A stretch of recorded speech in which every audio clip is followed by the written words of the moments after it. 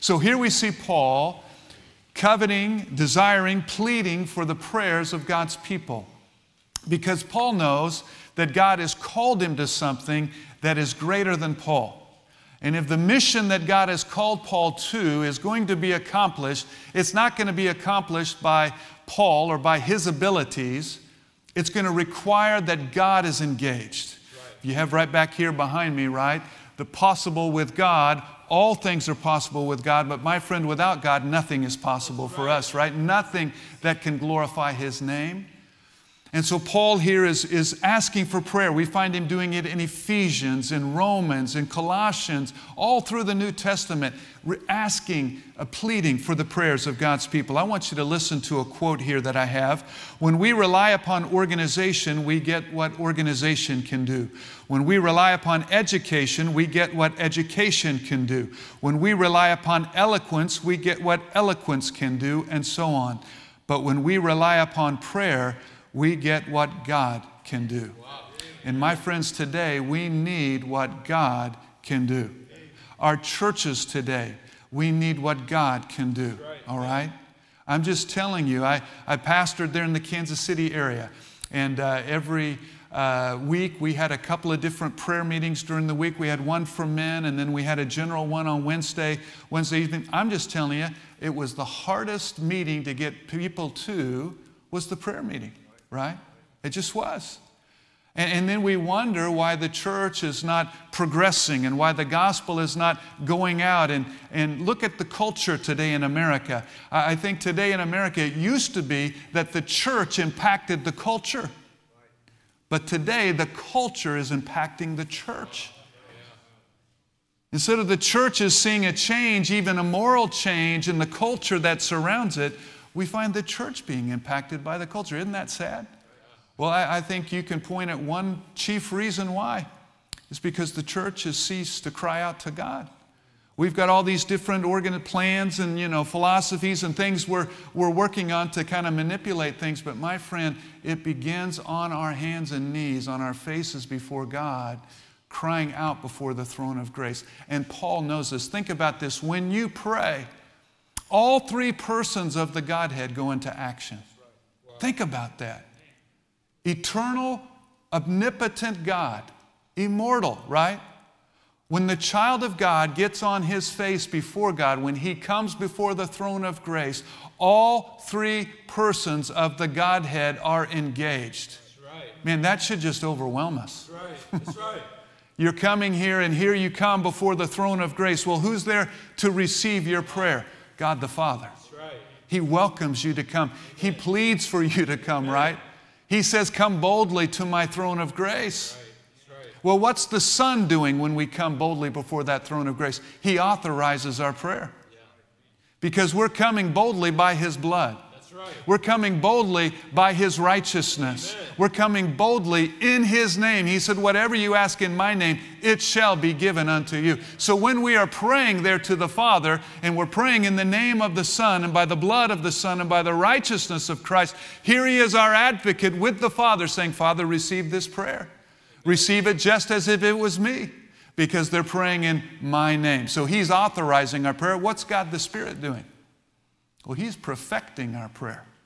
Romans 8 tells us that He takes our prayer, He perfects it, and He presents it before the throne of grace with words that we can't even humanly utter. That's right.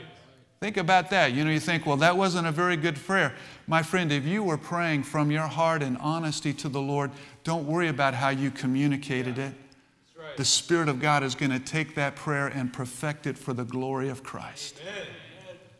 So my friends, when we are praying, the Godhead is in action working. That's right. That's why Satan, you know what? That's the one thing I think, preaching, he tries to hinder preaching, yes, but I think in a greater way, he works to discourage from prayer. Because he knows that prayer is going to bring change. So we see Paul here asking for that prayer. Now look specifically what Paul is asking prayer for. Number one, that the word of the Lord may have what? Free course. What's that mean? That the gospel would be unhindered. In the book of Colossians, I believe he states it this way, the same thought, that there would be open doors of utterance. So Paul is saying here, pray that the word of the Lord would have free course. Pray for me to have opportunities to preach the gospel, for there be these wonderful gifts from God of open doors just to proclaim Christ and who He is. Listen, in our world today, about 8 billion people, it is estimated that 70% of the world's population has not heard a true gospel presentation. 70%. Now listen, when our Lord gave the commandment to the church 2,000 years ago, it was to go where with the gospel? To go into all the world. That's right. To preach it to every creature. And here we are 2,000 years later, and we've only fulfilled 30% of the commission. Now listen, I'm from Missouri, show me state, right? A 30% on your test is a fail. Now, California, I'm not sure what they'd give you out here in California. We're a little different out here in California, right? But a 30% is failing. Listen, the church is failing. Let me ask you this question. Would God call us to do something that He doesn't enable us to do? Would He command us to do something? And by the way, this is a commandment to go into all the... We don't have to pray about it. It's a commandment to go into all the world and preach the gospel to every creature. Would He command us to do something but not enable us to do it? I believe all the laborers needed are already in the church. I believe all the funds and monies that are needed are already in the church. I really do. Think about that 70% that have not heard a clear gospel presentation. They take that 70%, and about 30% of the 70 would be those who live in an area with the potential to hear the gospel, just they haven't heard it yet.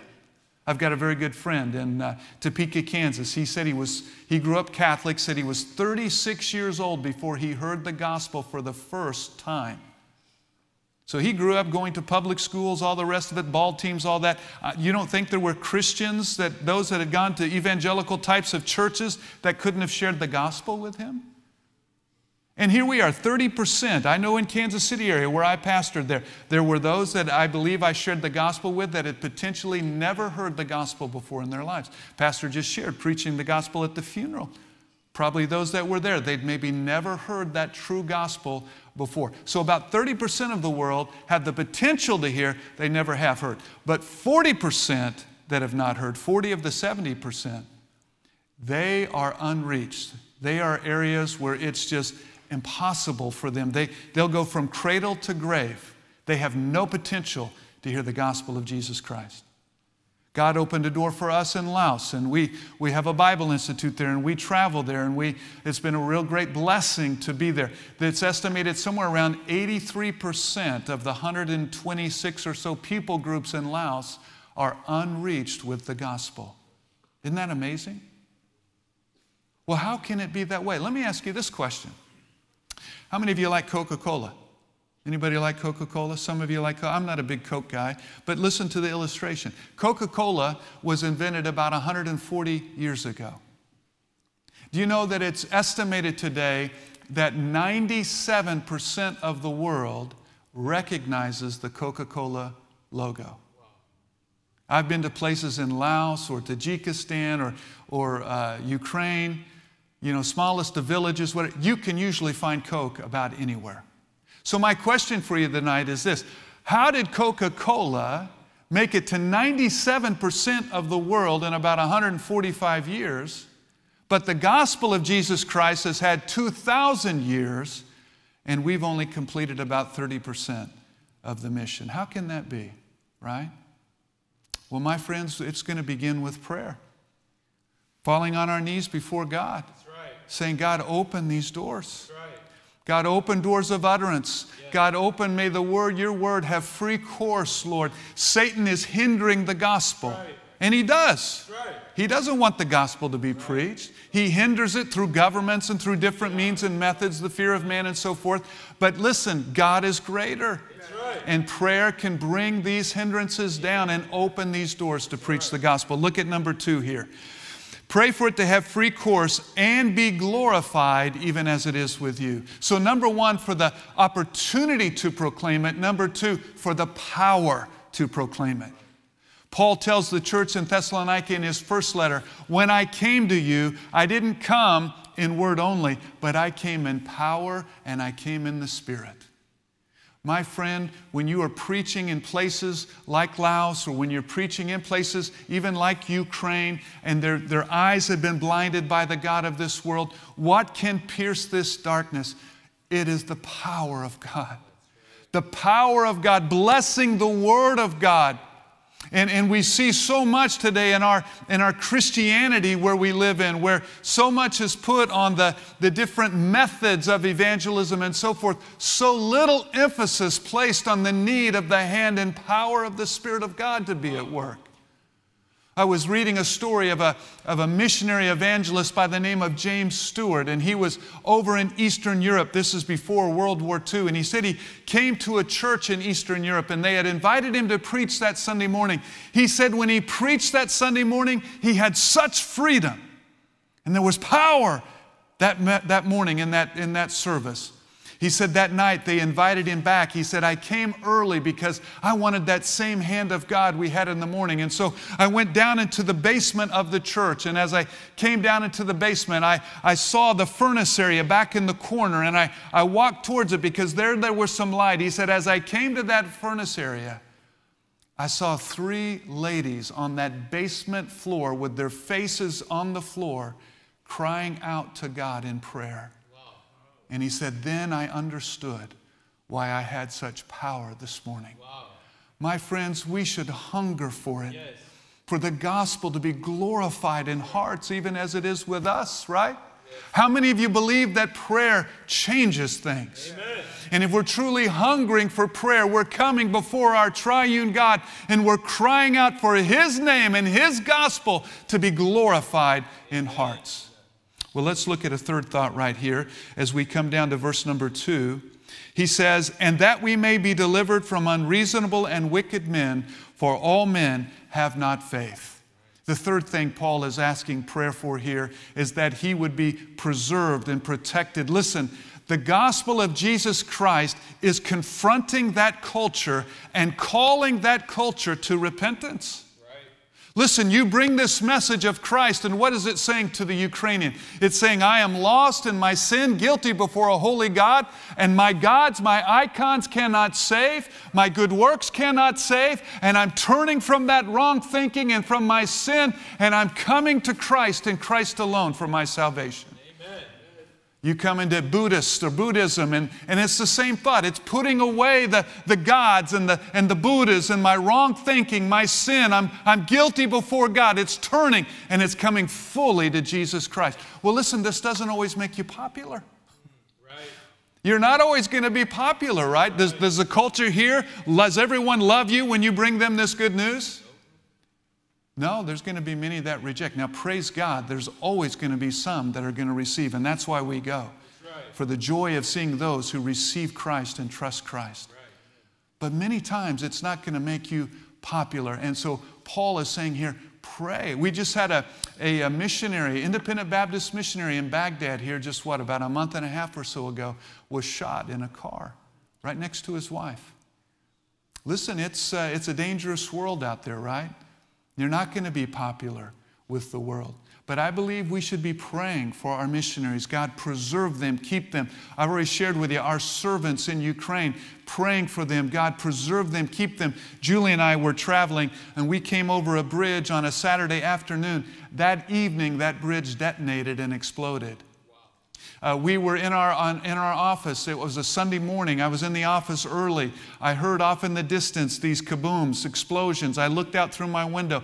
3 bombs or missiles that had hit in the northern part of the city. So it's dangerous right now in Ukraine.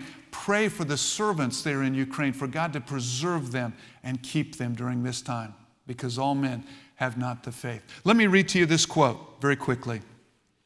A quote here, and it states this, and I love this quote. Almost everyone believes that prayer is important, but there is a difference between believing that prayer is important and believing it is essential.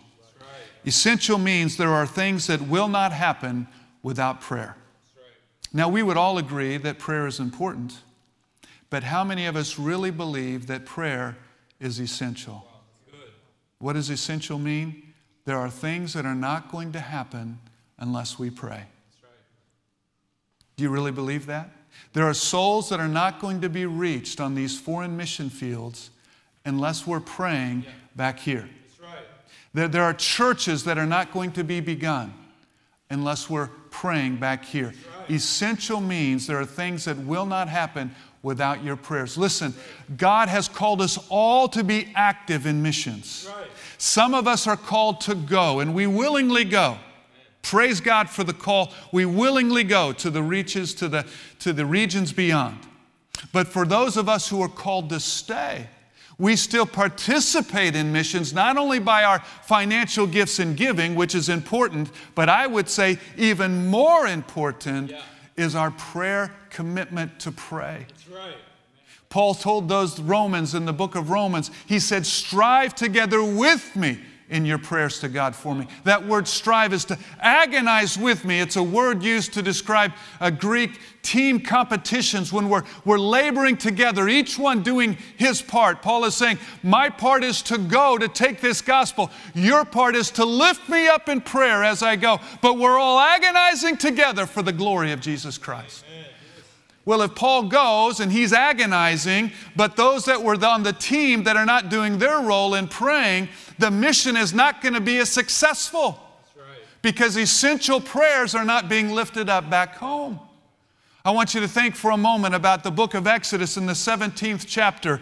There we find Moses who goes up on the hill to pray. We find Joshua going down into the valley to do battle against the Amalekites. He takes with him, Joshua does, the army of Israel and the sword to go do battle. While he's down there, Moses is up on the hill. Hands are lifted up to God, representing prayer and dependence on God. As Moses' hands are up in the air, what's happening with Joshua down below? Victory. He's winning. That's right. But Moses gets tired. And Moses' arms come down. And immediately what begins to happen to Joshua? Starts to lose.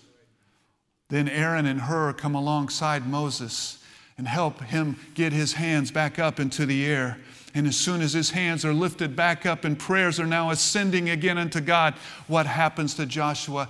Victory, until the victory is won. Amen. So here's my question tonight. Where was the victory won? Well, some would say, well, it was Joshua. He had the sword and he was battling and he won the victory. But my friend, really, where was the victory won? The victory was won up on the hill. That's right. And so you have missionaries that have been called and your church is supporting them and you have recognized that call by your support and they have gone down into the valley to do the hand-to-hand combat. That's kind of what missions is like, right? Facing the enemy right down there. I mean, you go to some of these places in Tajikistan or into Laos or different parts of the world, Ukraine. I mean, it is hand-to-hand combat. They willingly go and they are glad to go. But listen, what about those up on the hill who've been called to stay? If the victory is going to be won, it's going to be by those who are at home praying essential prayers. That's right. Lifting up that country and that field for open doors of utterance, that the word of the Lord would have free course, that the gospel would be glorified, that they'd be protected from these evil and wicked men, for all men have not the faith. The victory will be won where? Back home, up on the hill, with supporting churches who are lifting you up in prayer. My friends, in my life, in our ministry, Julie and mine, I have never had a time where I've more needed the prayers of God's people than now. Because I need the hand and blessing of God. That's right. There are opportunities that we have right now that we've never had before. And what we need is not just important prayers, we need essential prayers. That's right. Being breathed out before the throne of grace for the glory of Christ in hearts and in lives. And something should stir us within to fall before our God and to cry out for His hand and His power, for doors to be open. You know where we need to begin in our prayer? Asking forgiveness. Lord, we have failed. Right. Listen, I've heard it said this way, and I agree with it. This generation of Christians is responsible for this generation of lost souls on earth. That's right. We are accountable. That's right. Yes, maybe the church has not completed the mission in the past, but this is today, right? This is us. That's right. We have a mission that God has called us to. How are we going to complete this mission? You're saying, well, it's too great of a mission. I'll agree, it's too great for us, but it's not too great for our God. That's right. And our God is calling us to do it. And my friend, if we'll get on our hands and knees and if we'll cry out to God and we'll intercede for His grace, we'll pray these essential prayers, His mission can be completed through us. That's right. Do you desire that tonight? Amen. Do you want that tonight? Yes. You know, the saddest part is we'll leave here tonight and many of us just content with the way things are. I remember when God was stirring my heart and I remember when I began to understand, you know what? My life, I've been wasting my life. And I remember thinking, I actually prayed this, and I'm sorry if I delayed His second coming, but I began to pray, Lord, don't come back yet. Give me an opportunity to serve You. I want to show You from my life how much You mean to me, right? Yes. I want to show You. And my friend, I hope you have that desire tonight. Amen. Let's show the Lord how much we love Him and appreciate Him. And it begins in prayer, crying out for His grace and His glory and missions.